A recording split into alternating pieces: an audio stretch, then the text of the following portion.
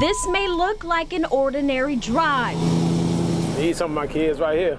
Look at them. But it's more than that for Coach Glen Yearling. See what time it is? All right, what's wrong? I'm gonna get myself. All right, I'm gonna go get y'all, and I'm gonna come back. It's how he helps the kids in his community. This day, he's driving around the Berkley neighborhood of Norfolk, picking them up for practice. They're part of a nonprofit youth sports organization called the Berkley Timberwolves. Yeah, them all my kids, too. It was created by Coach Glen nearly 25 years ago as a safe place for kids in the area. It's a program that's saving lives. An area often associated with gangs, gun violence, You know, you never know when a shooting gonna take place. and other crimes. I moved in, and the very next morning, somebody had broken my house.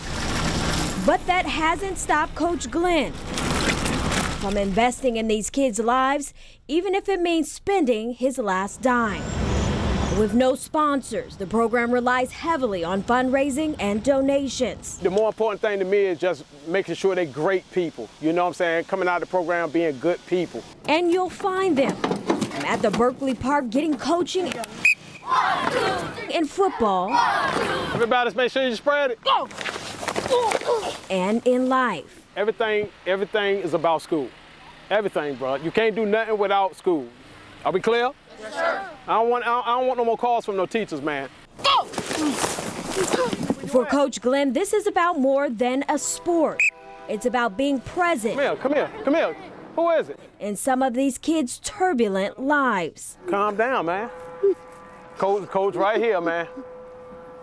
Don't worry about that. And you may not have known their name before, but don't expect the Berkley Timberwolves to go away anytime soon. Rise up, get up. Coach Glen says as long as these kids show up, he'll show up for them. You know, I keep going and going and going and going.